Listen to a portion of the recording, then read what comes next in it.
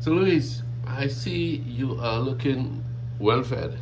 Well fed. What did you just And I eat? can't say I fed up. No, don't say. What did you just have? What was it, Dave? A Banh Mi Sandwich. Untraditional, but delicious. The French and Vietnamese sandwich that came together. I made it with fried spam, grilled pork, cucumbers, jalapenos, Fresnos, pickled daikon radish, and carrots, and then an herb salad with scallion, Thai basil, cilantro, and mint. Oh, yeah, I tell you. You come to Trinidad, you'll be a millionaire. Yes, it was delicious. The blending of the different spices and it's just great. I'm short of words to express how delicious it was. So tell me, where did you get your training from? You know, your background to being a chef now. Well, I worked at a family-run restaurant in high school, and I made money on the weekends. It was awesome. So right out of high school, I went to Florida Culinary Institute in West Palm. It's no longer there. But then after that, one of my culinary instructors at school taught me about fine dining restaurants and thinking outside the box and creative flavors and all that stuff. And I started doing research, and I became obsessed with this restaurant in Chicago called Alinea. And for my graduation present, for me and myself and two other friends, we went up to Chicago and we ate there, and I never had food like that before. I never had an experience, a meal with 28 courses and aroma and smells and artistry and science all mixed together in one. And after I ate there, I was like, I have to work here. So I applied. I did a 2-day trial where I flew up on my own dime, worked there, and then I got the job offer and I moved from Florida to there. So do you try to invent recipes of your own? Absolutely. I think like as an American, I get a little bit of leniency because America's food culture is basically everybody's food culture. All the beautiful countries that have come here and settled here, whether it was by their own will or not, honestly, has created a melting pot where there are ingredients here and global influences here that are like nowhere else. Like this sandwich is the colonization of Vietnam by France, you know, but tons of Vietnamese have flocked here from getting away from their country to live here, and they brought this with them. So it's pretty exciting. So I think I just learned how to combine flavors and things that I really like, and that's kind of how I cook. I don't really have a boundary. Like my mom was French, but my dad's from New York. So there wasn't like a big cultural heritage growing up where like these are the recipes of our culture and our, you know, our ancestry. And I didn't have that really. So I just started tasting things and, oh, I like this spicy, I like this salty, I like this sour, I like this pickle, I like this, and just combining everything, you know. For example, Spam is definitely an American product, but it's similar to the products they use in Vietnam and things like that, in the sense of forced meats and charcuterie and sausages and things like that. So, have you ever visited Vietnam? No, not yet. Okay. But you have it on your bucket list. I would like to see every country in the world if I could before I die. They're all on my bucket list. What about Trinidad? Yeah. You haven't been there? No, not yet. No, we were gonna go right before COVID. When they almost got locked in there. Yeah, I remember that. You were on your way to Tobago? No. You were hoping to get to Tobago Road. Hoping. Yeah, but then things really got tighter. Oh, Good man. thing because you would have been stuck in We would have been Trinidad. stuck in Trinidad for many months. Not that you would have been displaced, but I mean, you know, you would have been away. Yeah, I would have been angry. I wanted to come back. So, excuse me, did you tell me what hotel you work at right now, or restaurant? No, I work for a family who owns a synagogue. Oh, okay. Yeah. A synagogue. Yeah, so I run their whole culinary program. Okay, all right. Is it tedious working there, or you could be very creative there? No, I have, you know, you have boundaries in any job. You know, what does the clientele want? What are the food and dietary restrictions, things like that. But as far as creativity goes, I get to basically make my own menus and do my own thing, so it's pretty cool. But you have an assistant? Sometimes, but usually one-man band for the majority of it. Very good, very good. So being the 4th of July, Is there a detraction from this hot dog and hamburger kind of a meal? I believe went with I don't know. Is it strictly hot dogs and hamburgers? I remember we were in Pennsylvania one year for July the 4th. And there are a lot of grills, Yeah. grilled pork and Hot beef. dog, hamburger, beef, and fireworks. That's Yeah. pretty much usually the. Fireworks. Yeah. So when we had Japanese, French, no Vietnamese, Yeah. French Yeah. in Not America traditional. on July the 4th. Yeah. And some Indian.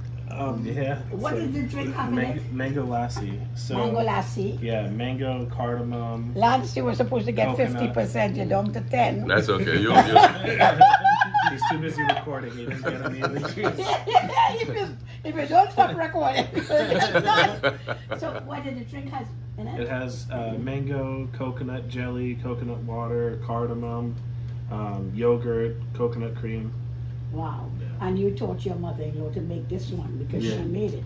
Well, it's mango season, so we had mangoes. Might as well. It's a Well, good way to that get rid of a was lot of excellent. mangoes and have a good time without having to eat like 15 of them each. Exactly. So OP, you must be very happy to have a son-in-law that could Oh yeah. do these things, huh?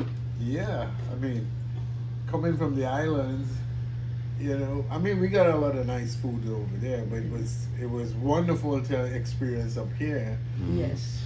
The different groups of people they have here, and like he could make a lot of them. So Right. Mm-hmm. But did Dee teach you how to make Indian food? Yeah, we've cooked together many times. Actually, that was. I think, was that the first or the second time I ever met your parents? The first time. So what did you cook?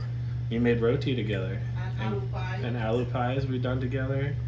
And what is it? The dal stuffed. Dal puri. Yeah. Yeah. What? Yeah.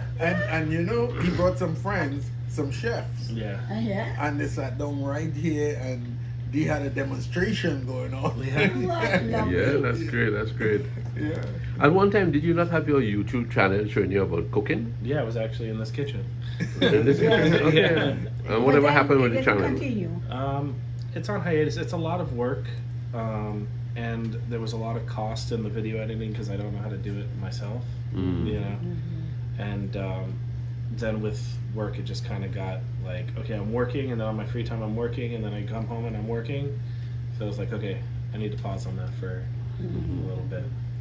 So your wife is happy with your cooking? Yeah, that's why I'm Well, still married. That's why she looks so happy and contented. If I didn't know how to cook, she probably would have given up on me with my craziness. That's good. That's good. That's They good. say the way to the heart is through the stomach. For sure. Yeah. But in Trinidad, we say the way to a man's heart is through his stomach. It works both ways. It would be. I see how it fits. Anatomy, believe it or not, Good for we're you. different. It's the same. That is great. Yeah. I think I like that one better. The way to a woman's heart is through her stomach. And I got it. Ah, Louis, you got a right to cover it good. Huh? I say Anna loves to eat. Oh, she does, huh? Yeah. She knows good She food. loves different foods. Mhm. When you marry the right man. It's I right. dined in. I Yeah. don't like the rich people stuff. But tell me something, Dave. When you all go out, you go out to a restaurant, I mean, at times, right? Yeah. How do you find yourself being critical of meals that you might partake of? I mean, Yes. it's Of yes course. and no. Yes and no. Here's the thing. If I'm spending $10, my expectations, I want something that's tasty and enjoyable for $10. If I'm going out to a dinner, I'm spending $50 a person, and I'm expecting a little more. I don't just want it because it's on Palm Beach Island, or, because fish is expensive for it to be $50, and then I could cook it better for not even a lot of time expended, to make the dish on the plate. I could make it better. That's when I get disappointed. But that's why I really like spending a lot of money on food, because now I'm trying to not only have a dinner, but I want it to be a special occasion. People will go out, get dressed, and go to the opera, or go see a play, or go to a museum.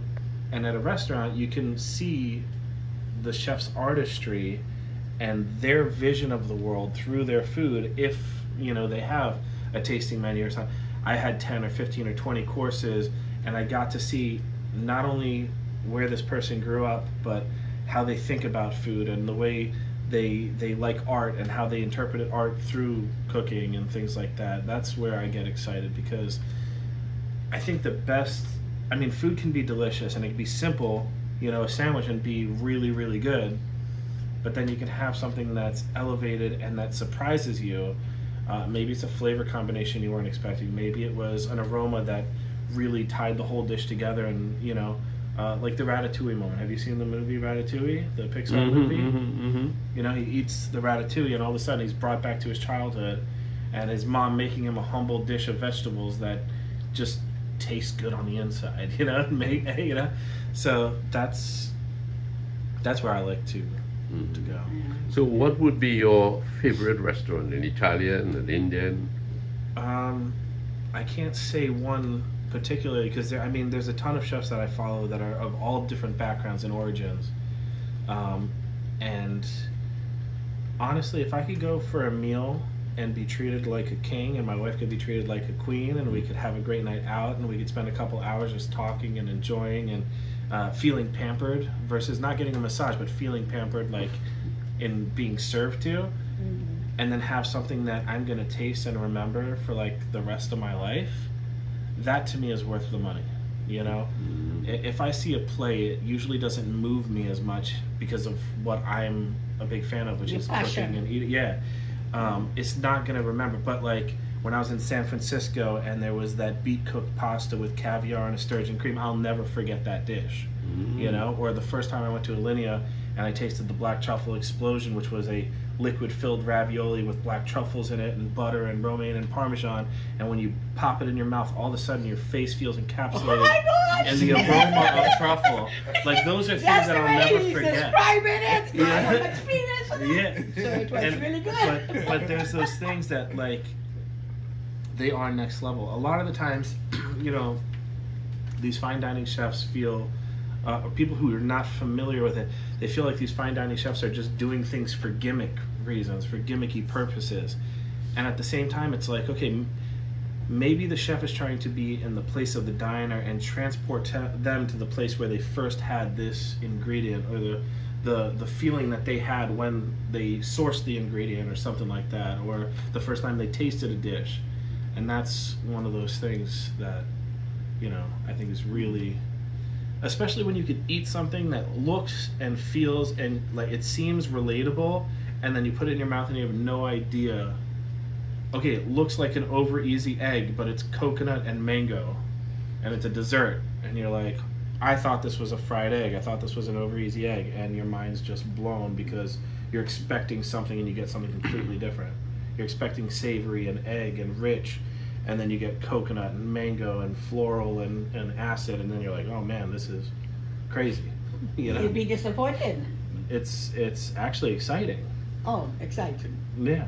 I mean, if you were eating something and expecting one thing, got something completely different, but was absolutely delicious, that's a surprise. That's something that's going to make you feel childlike emotion, and you know, it's like a gift, a surprise party or something like that. It was all of a sudden now your adrenaline's rushing. You're like, oh damn, you know. So one of the problems I have when we go out to eat, right?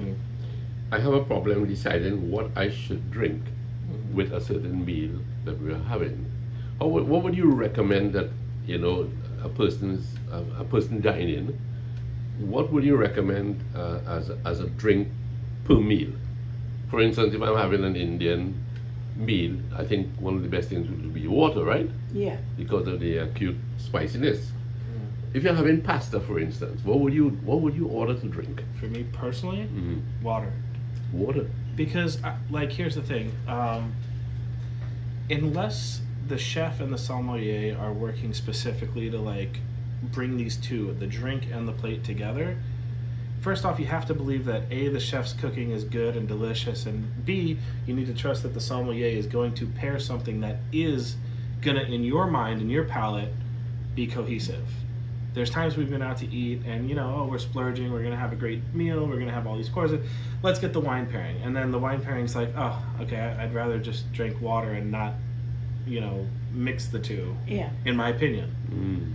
Some people might like it, some people might not. But there's one of those things where, you know, you might be a big fan of white wine, for example, but they serve you a red wine with that course. So even though it might be a good pairing for the majority of people who like red wine, you might not be particularly for it.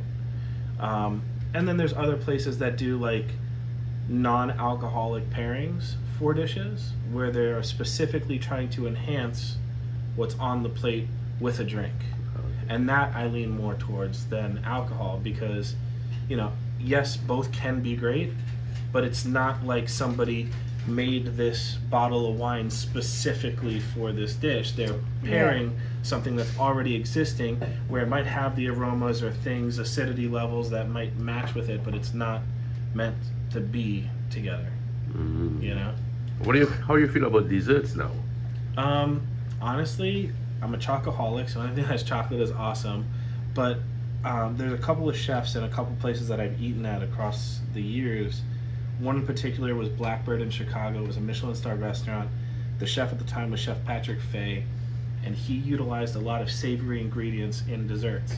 So corn or fennel or beets, and he made desserts using things that people associate with vegetables or salads or side dishes and stuff.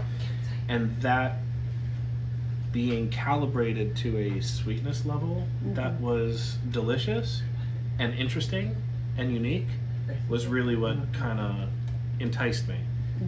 It's different. Yeah, I mean, I love desserts, and there's like the thing that I find about pastries and desserts and things like that versus like savory ingredients and savory dishes is that a pastry chef can have a lot more flexibility in texture expectations.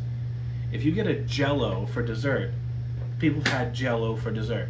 But if you get a Jell-O for an appetizer, you're kind of like, whoa, what's going on, right? You know, or if you got a pudding for dessert or a pudding for an appetizer or an entree, you're like, wait, whether it's a savory pudding or a sweet pudding, you know, that it could be off-putting. You know?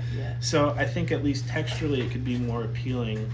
In desserts, you have a lot more realm where, okay, I don't want everything to be sweet, because then you get that like coyly overbearing dessert that nobody really enjoys. But I can have, for example, chocolate's a great one. This is why I think it's like really awesome.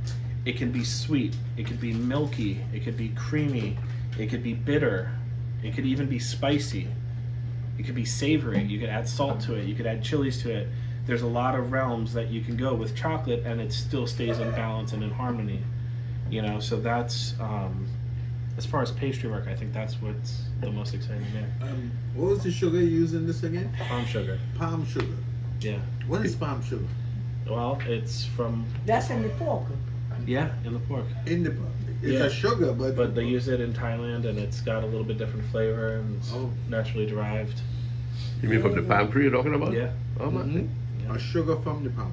Is it a liquid? No, it's like a little hockey puck brick of sugar. Okay. You chop it up and then marinate. So you use in this. Yep. There's different, in case of That's sweetness. different things that in the sandwich that you get. Wow. It tastes sweetness a lot in this. It's sweet like sugar, but it has a different taste. Yeah, savory.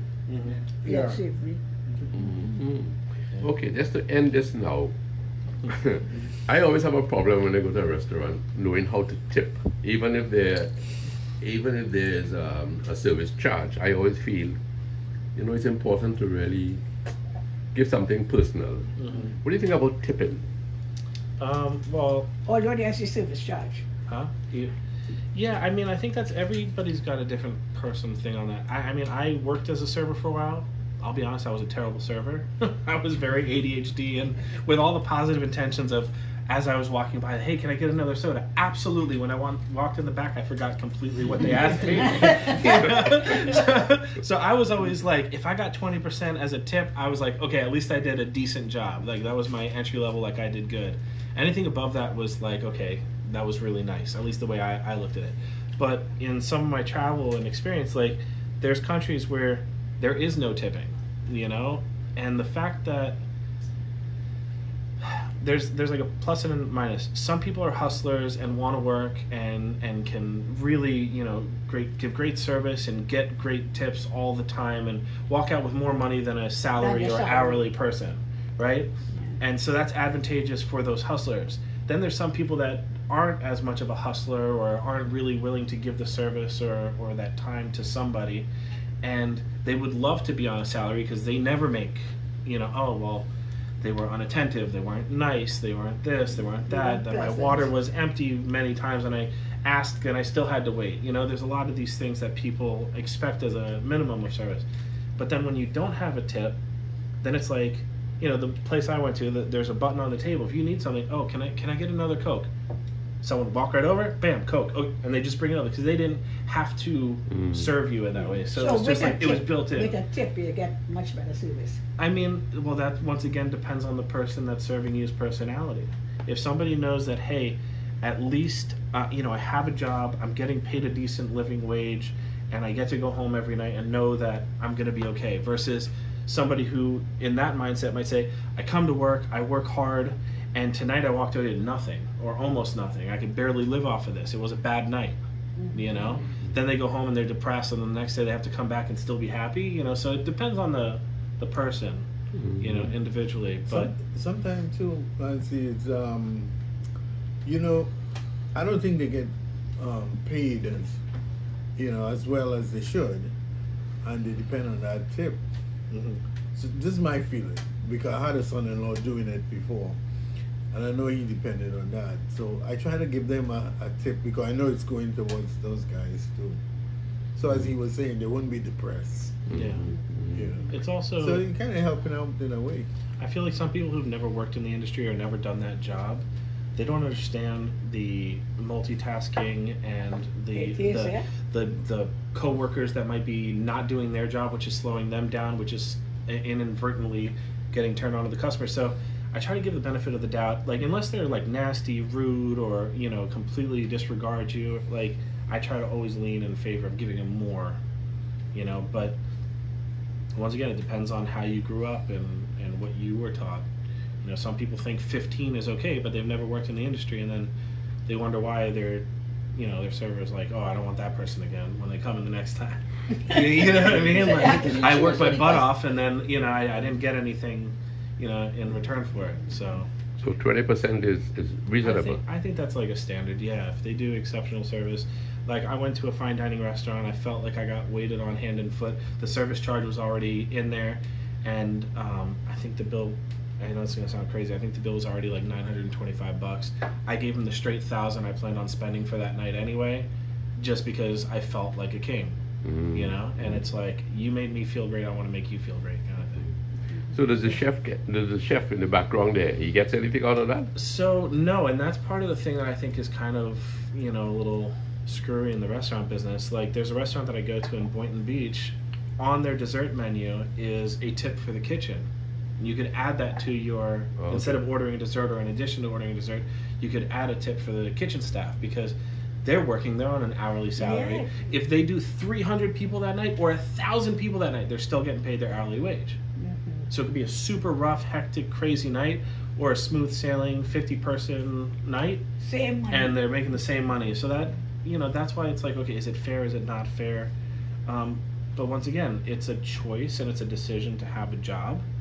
And whether you like it or not, I mean, some people, if they don't like the money they're getting paid, then they should look elsewhere. If they are passionate about what they do, then that should drive them through, whether it's, you know, worthy or not of their expectations. Job satisfaction. Yeah. So. Well, thank you very much, Mr. Dave. Yeah. I really enjoyed that. So let's say Monsieur Dave. And these are for us again, Louise.